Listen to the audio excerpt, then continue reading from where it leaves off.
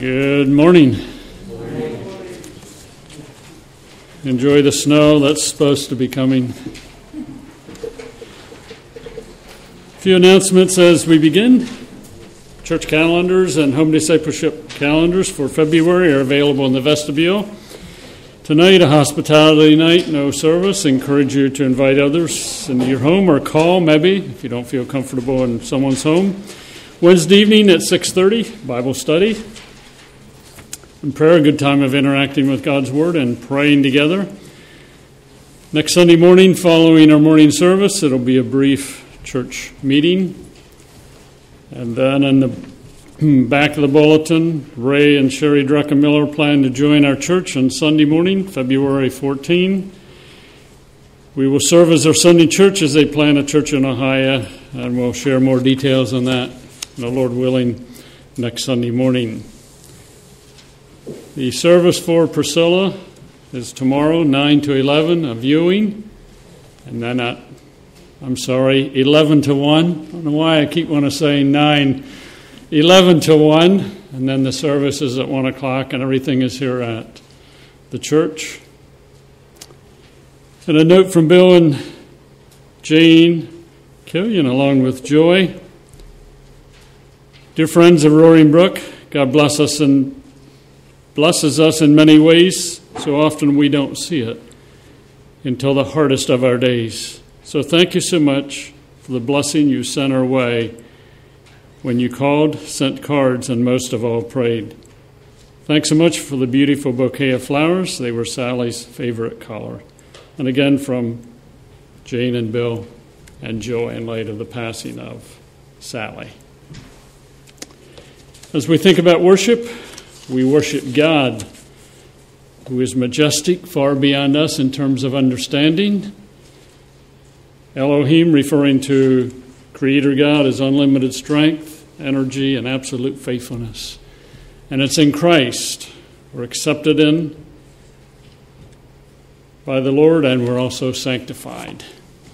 So as we think about worship, we want to count our blessings, singing together hymn, Count Your Blessings.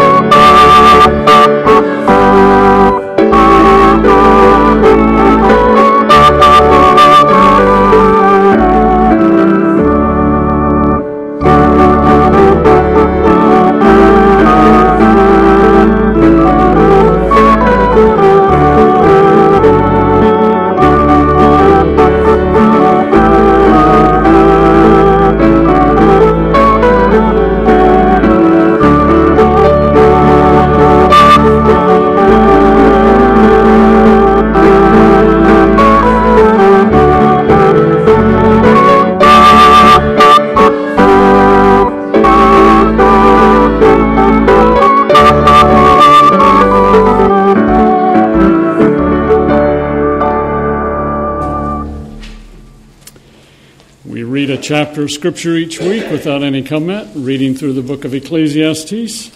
Ecclesiastes 10, as Hayden comes to read for us.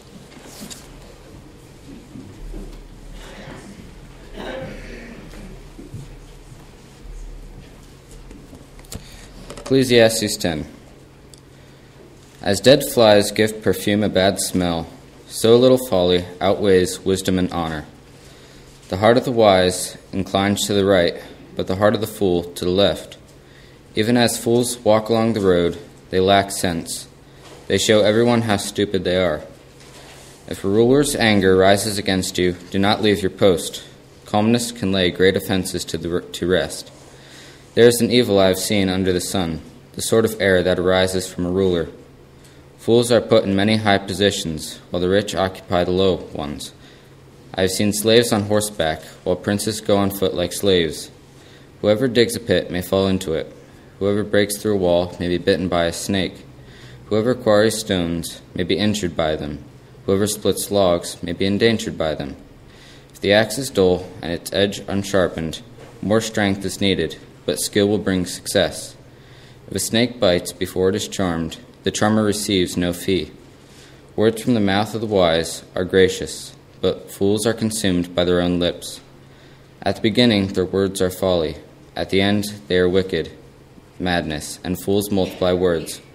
No one knows what is coming. Who can tell someone else what will happen after them? The toil of fools wearies them. They do not know the way to town. Woe to the land whose king was a servant, and whose princes feast in the morning. Blessed is the land whose king is of noble birth, and whose princes eat at a proper time, for strength and not for drunkenness. Through laziness the rafters sag, because of idle hands the house leaks. A feast is made for laughter, wine makes life merry, and money is the answer for everything. Do not revile the king even in your thoughts, or curse the rich in your bedroom, because a bird in the sky may carry your words, and a bird on the wing may report what you say.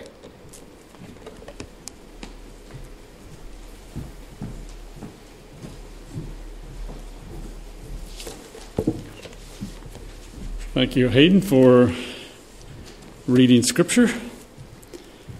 We'll pray together, and we'll interact with God's Word. Father, we thank you again for the privilege of worship. We're grateful for your Word. We can read, we can study, we can live. We're grateful for the salvation. Grateful for your faithfulness in working in our lives, along with many other blessings that you give to us. So we consider your word, and then we sing and pray in response to your word. We want to be open, attentive, hearing, obedient, living for your glory. For it's in Christ's name I pray. Amen. I want to challenge us this morning to think deeply concerning the Lord and his dealings with humans. So I got some questions I want you to ponder and think about, not looking for a response, but to ponder as we interact with Scripture. Would you want to experience love from a person who did not confront evil or become angry? Would you want to experience love from a person who did not confront evil or become angry? Does the Lord repent if you're using King James, or relent if you're using NIV? Does the Lord repent or relent? What must be present if there is evil? What must be present if there is evil?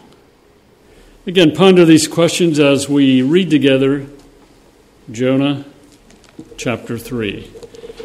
Jonah chapter 3.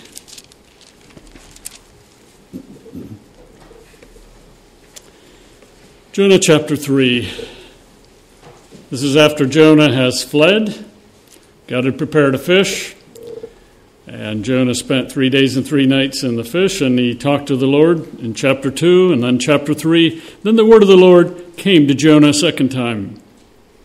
Go to the great city of Nineveh, and proclaim to it the message I give you. Jonah obeyed the word of the Lord and went to Nineveh. Now, Nineveh was a very important city. A visit required 3 days. On the first day, Jonah started into the city. He proclaimed, 40 days, or 40 more days, and Nineveh will be overturned. The Ninevites believed God. They declared a fast, and all of them, from the greatest to the least, put on sackcloth. When the news reached the king of Nineveh, he rose from his throne, took off his royal robes, covered himself with sackcloth, and sat down in the dust.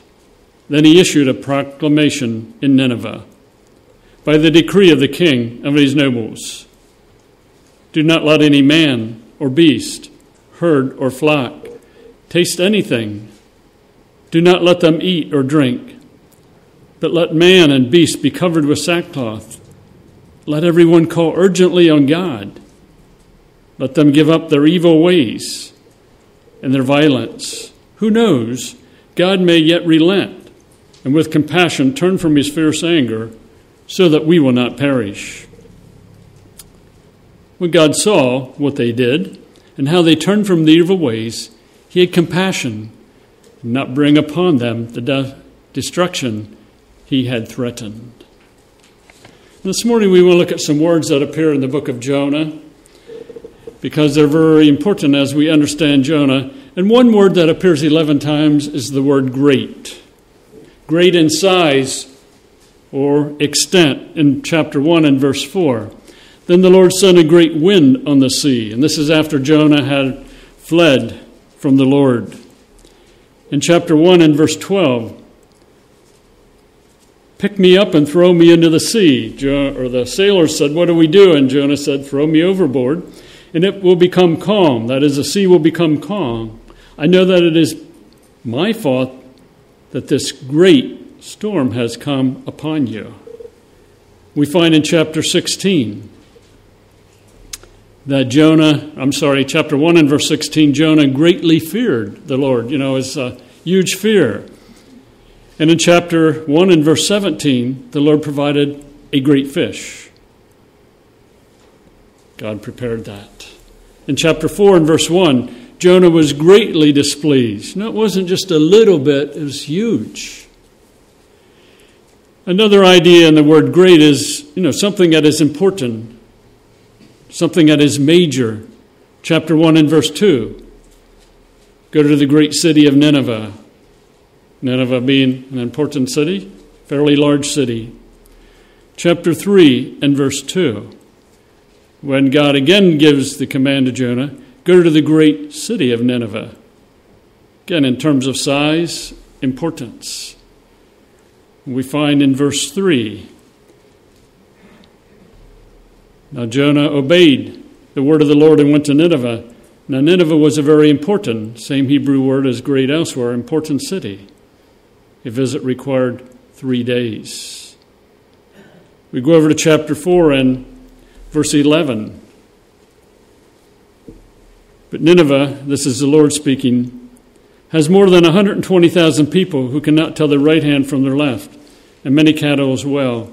Should I not be concerned about that great city, that important city? Also appearing in the book of Jonah 9 times is the word evil. The idea of evil, in its basic term, is a rejection of God. Thus, there's a standard or some measuring stick. If there's evil, you have to have a measuring stick, something to compare it to or something to say that it is wrong. Evil involves the practice of idolatry, abuse of people, and it also has the idea of causing pain. Nineveh was a city that had idols. But to think about evil, we want to go back to Exodus chapter 20. Exodus chapter 20, just a few verses there and then some in chapter 21. And as we think about evil, think about relationships. Exodus 20, we find in verses 1 through 17, the Lord gives what we call the 10 Commandments, the 10 words to Moses, to the nation of Israel. We're not going to read all or the entire chapter, but several verses. And the Lord spoke all these words. I'm the Lord your God, who brought you out of Egypt, out of the land of slavery. You shall have no other God before me. You shall not make for yourself an idol in the form of anything in heaven above, or on earth beneath, or in the water below. And then he goes on, you shall not bow down to them. In verse 7, you shall not misuse the name of the Lord your God, for the Lord will not hold anyone guiltless who misuses his name. In verse 8, remember the Sabbath day by keeping it holy. In verse 12, honor your father and your mother, so that you may live long in the land the Lord your God is giving you. You shall not murder. You shall not commit adultery. You shall not steal. You shall not give false testimony amongst your neighbor. You shall not covet your neighbor's house. You shall not covet your neighbor's wife or his manservant or maidservant, his donkey or ox or anything else that belongs to your neighbor.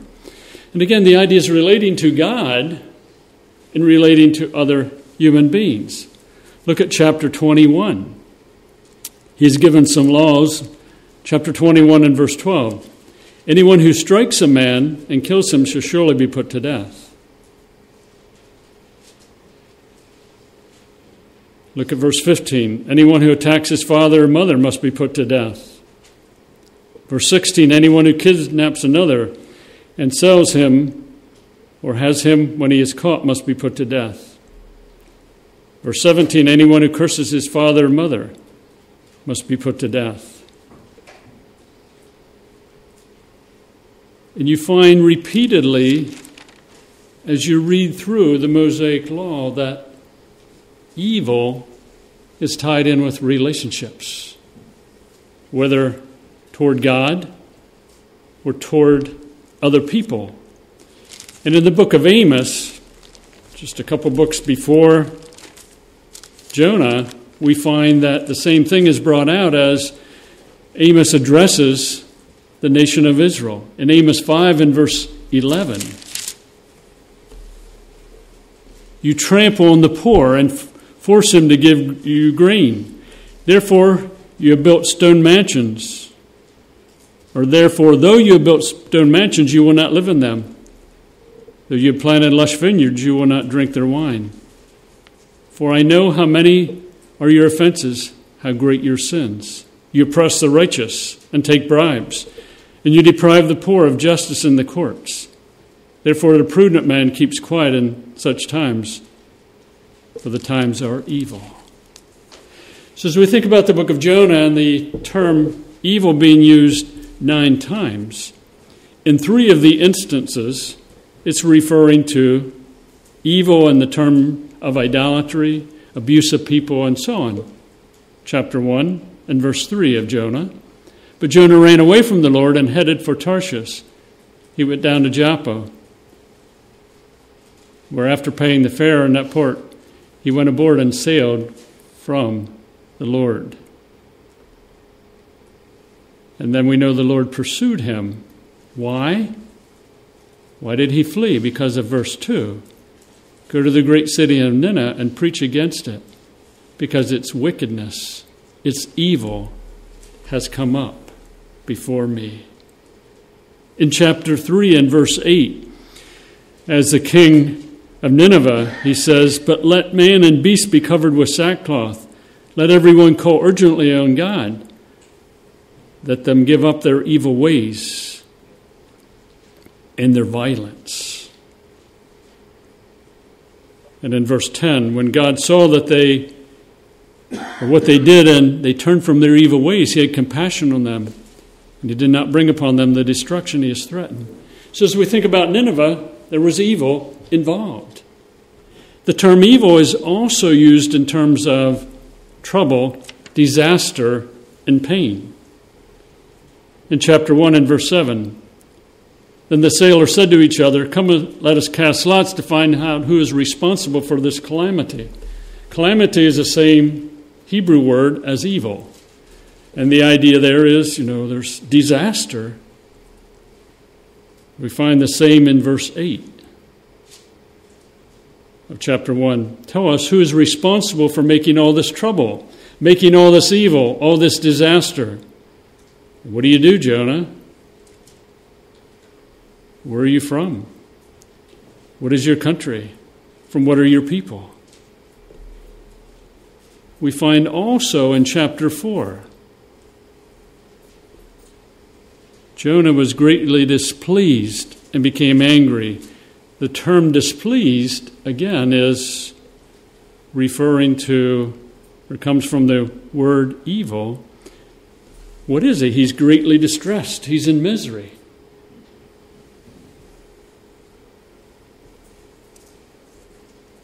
God is dealing with a great city.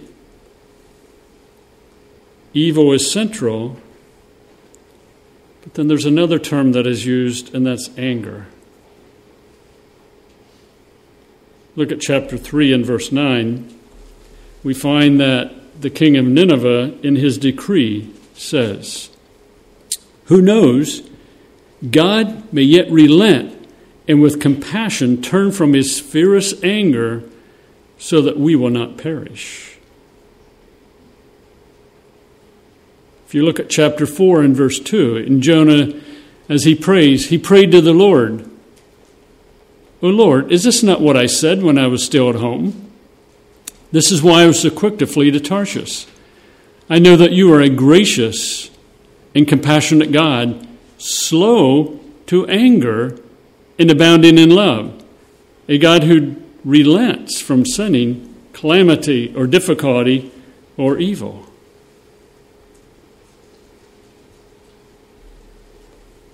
Anger. The king of Nineveh saying, well, God's angry. Jonah says God is quick to turn from his anger.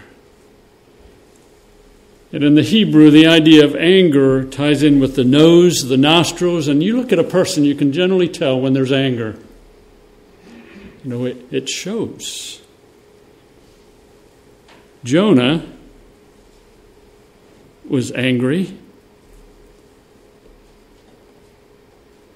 Verse 1 of chapter 4, "But Jonah was greatly displeased and became angry." What else does he say? In verse 3, "Now, O Lord, take away my life, for it is better for me to die than to live." In verse 4, "But the Lord replied, have you any right to be angry?" And Jonah says, yeah, I have a right to be angry. And then we find that the book ends with God addressing Jonah's anger in verse 9. "But God said to Jonah, do you have a right to be angry about the vine?" "I do," he said. "I'm angry enough to die." Anger involves a heat, a burning. And I think all of us have been through anger a couple times in our life. The king of Nineveh, God must be angry. Maybe he'll turn from his anger. And Jonah is angry at the Lord, the creator of the universe, the one who wanted Nineveh to repent. And I would pose a question, and we'll respond to it. Is anger an attribute of God and part of his character? Let's go to Exodus chapter 32. Exodus chapter 32. We find in Exodus chapter 32 that the children of Israel had set up the golden calf. And we know that Moses has to confront it. But leaping into the context, we find that the Lord is responding. He's speaking to Moses, Exodus 32 and verse 9. "I've seen these people," the Lord said to Moses, "and they are a stiff-necked people. Now leave me alone so that my anger may burn against them and that I may destroy them. Then I will make you into a great nation." The Lord himself speaking to Moses, that my anger may burn against them. And I'll make you, Moses, into a great people. What is happening? The covenant that Moses had made, or God had made with Moses and the children of Israel is being violated, and the Lord's response is one of anger. Let's go to Psalm 18.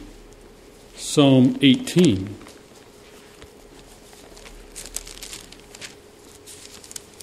Psalm 18, beginning with verse 7. And we find in the context of the psalm that David is writing a psalm ascribing to the Lord praise and so on in light of deliverance. But in verse 7 he says, the earth trembled and quaked, and the foundations of the mountain shook. They trembled because he, referring to the Lord, was angry. Smoke rose from his nostrils. Consuming fire came from his mouth. Burning coals blazed out of it. He parted the heavens and came down. Dark clouds were under his feet.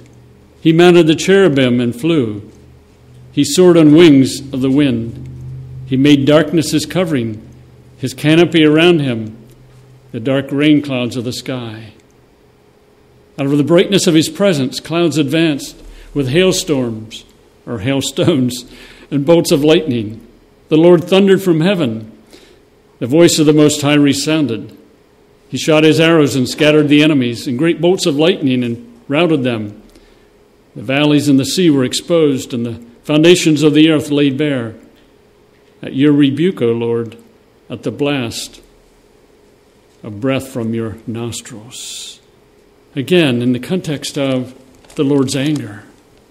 In Jonah, the king of Nineveh speaks of the Lord's anger, and Jonah being anger, or displaying anger. And as you think about the Lord, anger is part of his character. We talk about God's love, which is good, but we can't separate God's love from his holiness, his justice, his mercy, his compassion, his wrath, seeing the totality of God and his character. Another word that comes through or is seen in Jonah, chapter 2 and verse 8. Jonah is in the prepared fish's belly. As he's talking to the Lord, he says, those who cling to worthless idols forfeit the grace that could be theirs. And the idea of worthless idols is they're empty, they're unsubstantial, they have no power, ability in contrast to the Lord. Idols, the term basically means fleeting, wind, a vapor, a breath. It's like going out on a cool morning and you breathe and you see the vapor of your breath for a few moments. But in the context of idols, Psalm 115, verses 4 through 8. And a psalm that speaks of the Lord and his greatness says, but their idols are silver and gold, made by the hands of men. They have mouths but cannot speak, eyes but they cannot see. They have ears but cannot hear, noses but they cannot smell. They have hands but cannot feel, feet but they cannot walk, nor can they utter a sound with their throats.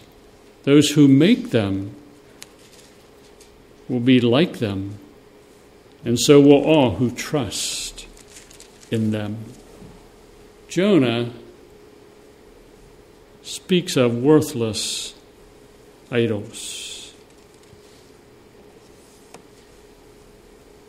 Are idols real? Do they have power? We'll respond to that, Lord willing, in several weeks. Another word that is used several times is the word relent. In chapter 3 of Jonah, verses 9 and 10. Who knows, God may yet relent, and with compassion turn from his fierce anger, so that we will not perish. And then in verse 10, when God saw what they did, how they turned from their evil ways, he had compassion on them and did not bring upon them the destruction he had threatened. He did not bring upon them. He relented. In chapter 4, We read this several times already. In verse 2, Jonah knew God. He says, I knew that you were gracious, a compassionate God, slow to anger, abounding in love, a God who relents from sending calamity. The word relent is used 38 times. The word repent is used 38 times in the Old Testament, with the majority of the references to the Lord relenting, the Lord repenting.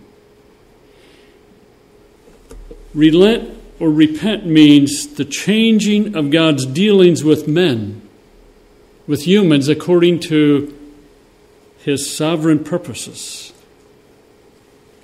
A change in humans results in a change in how God responds to them. His character does not change. His purposes do not change. His will does not change. His being does not change. But he does change his responses. In Genesis chapter 6 and verse 6, in relation to the flood, it says that God repented that he had made man. God created man for fellowship, to care for the earth, to have dominion over the earth. And we know that that did not become a reality. And evil abounded. And God, again, relented. And he destroyed all but Noah, his wife, 3 children, and their wives. In Exodus 32, a passage which we read earlier, God has said to Moses, I'm angry. Let me pour out my anger. And Moses pleads with the Lord. And in verse 14, in light of Moses' prayer, then the Lord relented. It did not bring on his people the disaster he had threatened. Moses stepped in. In 1 Samuel chapter 15 and verse 35, we find that and Scripture speaks of the fact that the Lord repented, if you want to use that term, of making Saul king. Saul was to lead the nation of Israel in a good way, and he did not. It says the Lord relented. Now, in the context of anger, worthless idols, and the Lord relenting, we find in chapter 4 and verse 2 another word that is used is the great word gracious. Jonah is praying to the Lord, O Lord, is this not what I said when I was still at home? That is why I was so quick to flee to Tarshish. I knew that you were a gracious and compassionate God, slow to anger, abounding in love, a God who relents from sending calamity. You're a gracious God. Jonah had preached destruction, and God didn't destroy Nineveh. God is gracious.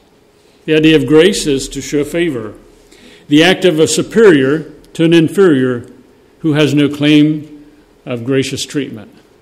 So the Lord, the God, the Creator, extends grace not only to Nineveh, but to Jonah and to the nation of Israel. Whether it be Israel, whether it be Jonah, whether it be Nineveh, none of them had a basis for saying, God, you got to be gracious to us.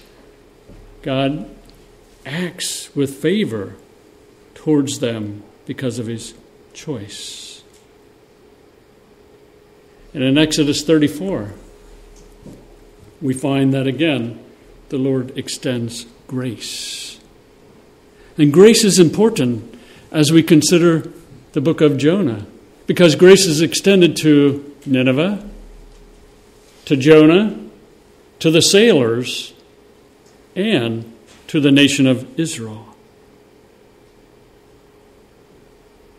Jonah says, you're gracious and compassionate. Gracious, compassionate. Maybe we could use merciful. King James Version talks about God being merciful. Apparently Jonah recognized this, that God had been compassionate. He had been merciful. To whom? To Judah. How many times did the prophets come to Judah and confront them, and they resisted? Prophets came to Israel and confronted them, and they resisted. And God in grace continued to send prophets. And he says, Lord, I knew you were compassionate. You see human beings in their weakness, their helplessness, and their suffering. And it's interesting, the root word for compassionate has womb as its root. When you think of the womb, what do you think of? Care, concern, a baby developing. Also tied in is the seed of emotions. The Lord is compassionate, understanding, weakness, the proneness to sin. Where would Israel have been if it wasn't for the Lord's compassion? It would have been judged many years earlier. Gracious, compassionate, slow to anger, and then abounding in love. Abounding in great kindness, if you're using King James. Abounding in love is expressing God's loving kindness and condescending to the needs of his creatures. Ultimately expressed in Christ. Sometimes human beings see the Lord as carrying a big stick, ready to zap people. I've heard that over and over again. Israel disobeyed repeatedly in the desert. They refused to enter the promised land. They worshiped the golden calf. But yet the Lord was gracious in confronting them again and again, and ultimately they were judged. They complained about food. They complained about water. But yet God in grace responded. And as you think about the attributes of God, compassionate, gracious, slow to anger, abounding in love, that is tied in with the fact that he is also just. He is holy. Seeing God in the totality of his character. So Jonah was kind of eager, in some respects, go to Nineveh, preach judgment. But in the back of his mind, as he says in chapter 4, I know that God is gracious. He's compassionate. He's slow to anger. He abounds in love. He relents from sending calamity. I don't think I want to go because I know what God's going to do. He would have seen that in the nation of Judah, in the nation of Israel. And before the nation of Israel divided, he would have read about it or heard about it repeatedly, that is what the Lord is like. In his love, the Lord confronts, rebukes, corrects, and disciplines. The intent of those terms is restoration. A lack of response by humans, nations, Israel, and the church in time will result in judgment. But so often he is gracious, compassionate, slow to anger, abounding in love. Israel, the northern kingdom, ultimately went to Assyrian captivity. Judah went to the Babylonian captivity. Amos pronounces judgment on various nations. So as we see some of the words in Jonah, see God in the totality of his character. And then another word in Jonah, just a brief comment, is a great fish. In chapter 1 and verse 17, the Lord provided a great fish. And according to the Hebrew, It's not referring to any particular type of fish. God prepared a great fish. The text does not say it was a whale. God prepared a great fish. What kind of fish was it? One prepared by God. Leave it at that. God prepared it, and it served the Lord's purpose. So a couple thoughts in terms of application. We live and respond to the Lord according to his character, how we see him. Stop and ponder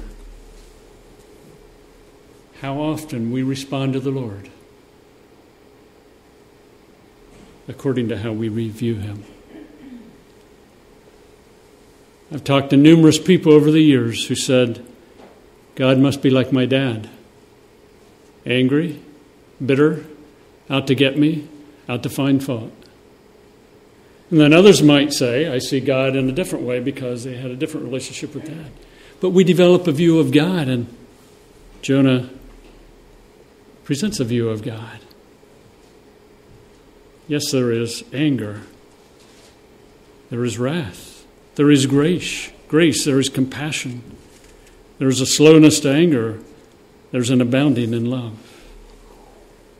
And it's interesting, too, that Jonah was angry because he refused to accept the Lord, being consistent with his own character. God is consistent with his character. And Jonah says, Lord, I don't like that. That's why I fled. But yet I knew that if I went to Nineveh and I preached, you probably would be gracious, you'd be compassionate, you'd be slow to anger, you'd be rich in love, and you would relent and you wouldn't send judgment on Nineveh. And that's what I wanted. Again, seeing God for who he is.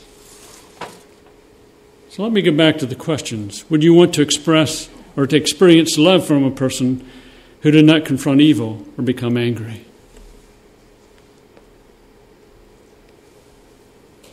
Years ago, there was a husband and a wife. And the wife said to her husband and complained to other people that my husband does not love me. She began to run around with another man who was not her husband. And her husband did nothing. Didn't even try to win her back. If that's what she wants to do, let her do it. And her conclusion was, now I know he don't love me because he doesn't try to keep me. He didn't care about her wrongdoing. Love that doesn't confront evil or display anger is not a very good love. Children seem to test mom and dad sometimes. Do you love me? They know mom and dad's standard. They'll disobey. And mom and dad do nothing. Well, I assume mom and dad don't love me because they never confronted my wrongdoing. What must be present if there is evil?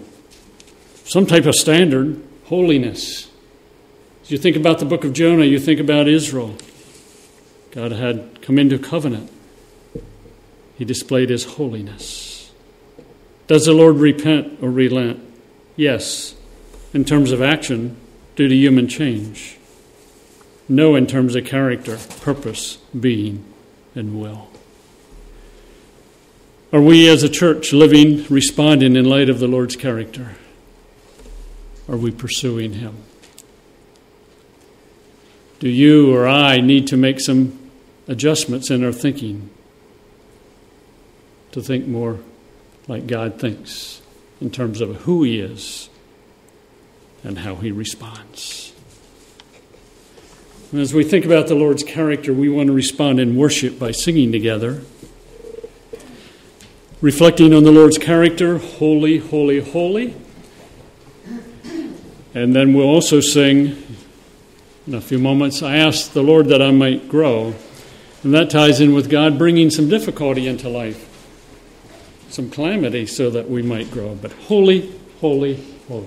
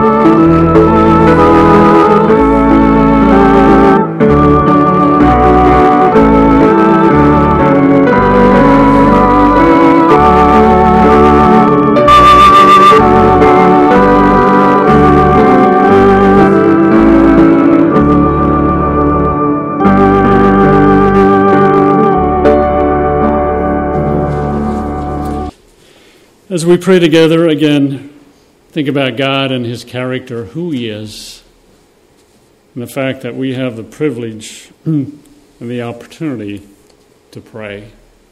I will begin praying for a number of items, and then Arden will be praying for the Howard family. Let's pray together. Father, we praise you for revealing yourself in creation, the Ten Commandments, the Mosaic Law, the prophets, Christ, Scripture. We praise you as Lord, Creator, Sovereign, and being gracious. You bestowed much upon us in our country: beauty, money, material items, good jobs, political freedoms, plus much more. In the midst of abundance, we confess that we at times use our money and possessions and freedoms for our own selfish gain. They become our gods sometimes, and they own us. We repent. Keep us sensitive to enjoying your abundance given to us and using it for our good, for your good, and for your glory. Father, pray for those in the body of Christ who experience hardship and persecution due to their being Christians. And I pray, Father, that those who are being persecuted, even at this point in history, in various countries of the world, that they would rejoice because they're participating in the sufferings of Christ. They would realize they're blessed when insought because of the name of Christ, for the Spirit of glory and of you rest on them. May they commit themselves to you, their faithful Creator, and just continue to do good. May they meditate upon 1 Peter 5:10 and 11, and the God of all grace, who called you into his eternal glory in Christ, after you suffered a little while, will himself restore you and make you strong, firm, and steadfast. To him be the power forever and ever. May they relish the fact that they've experienced a new birth. They have a living hope. They have an inheritance that won't perish, spoil, or fade away.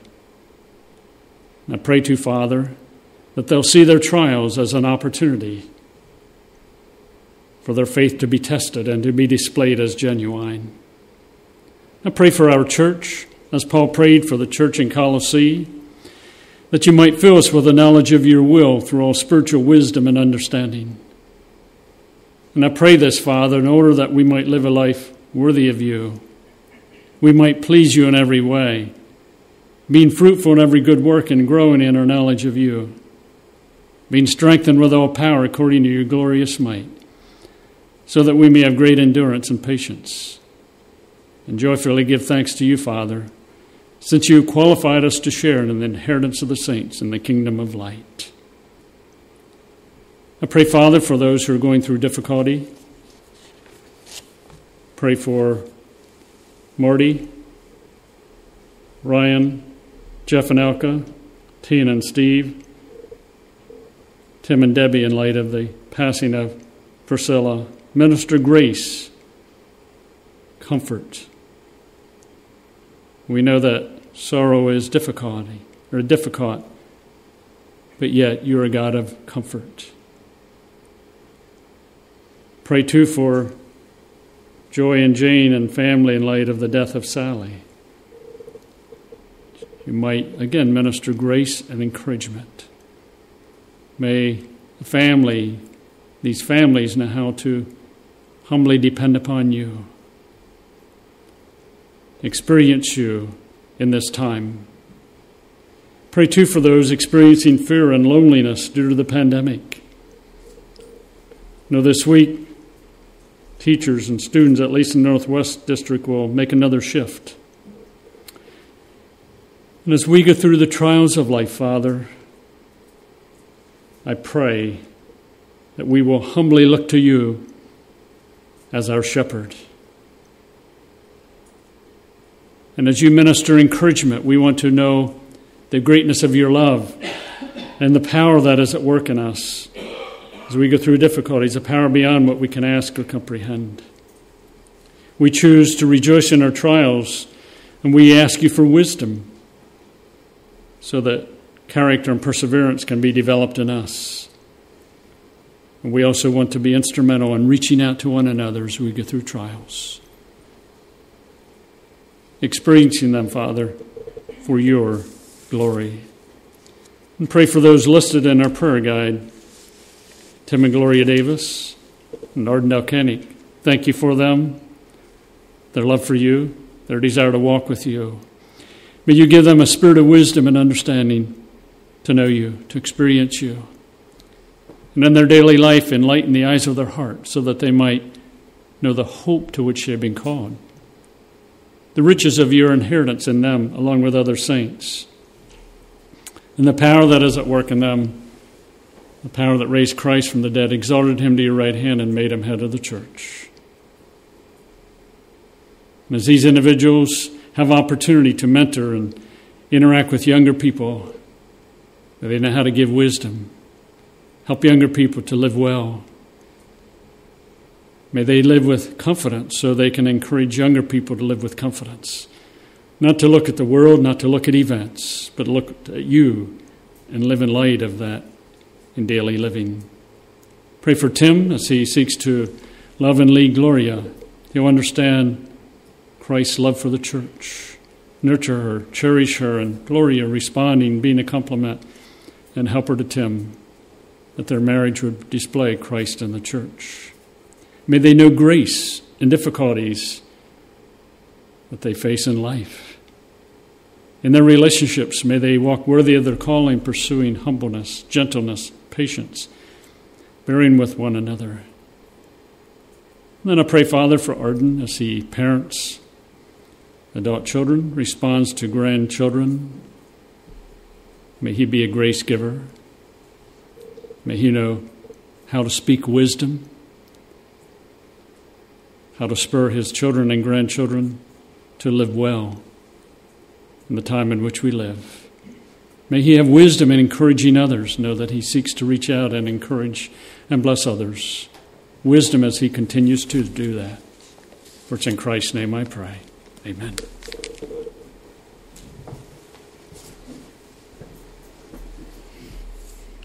Heavenly Father, as we would continue this morning in prayer, Lord, thank you, Lord, for, as Naomi is saying, blessed quietness, Lord. We know that we need that, Lord, in our lives each day. But also as we began our service this morning, to count your blessings. You know, Heavenly Father, if we were to be here this morning and count the blessings that we have received as a church body throughout countless years and countless service by others, Lord, to glorify you and to keep our minds focused on you, Lord, we would be here for many, many days. But one of those blessings this morning that we can count, Lord, and thank you for was the Howard family. For when we were beginning to build here and remodel and update, they came here as part of a missionary group, the Baptist Builders. They took on the responsibility of helping us to get our church up to where it needed to be, Lord. But not only that, they witnessed. And they also took part in all activities and many things which we did together, Lord, that they became a part of our family. The family which we cherish to this day. So we pray for Brent and Michelle and Ryan and Riley and ask you, Lord, that you watch over them. Continue, Lord, to put your love within their hearts, Lord, that they have so much of to serve you, Lord, and to be used by you in the talents that you have given them, Lord, and the wisdom, Lord. We pray, Lord, for sometimes how they, maybe not so much now, but they lived in that not a small camper, but a camper, Lord, and really gave up a lot of life to serve you and to serve the areas with which they were serving by building. We pray that they do be given your wisdom, God, in continuing to bring up their children in the ways of you, Lord, and to follow you. We pray, Lord, for this time when, like many who are being hampered by this virus that's going around, and it probably affects their lives, Lord, because they were going to different areas and do different things, Lord, and it's been sidetracked or derailed or whatever, Lord. But we know that they keep busy serving you and doing your work, Lord. So, Lord, we just pray for this Howard family, Lord, and ask that you keep them in your heart, Lord, and let them know that we're there for them, Lord, and they're in our hearts and always will be, Lord. In your name. Amen.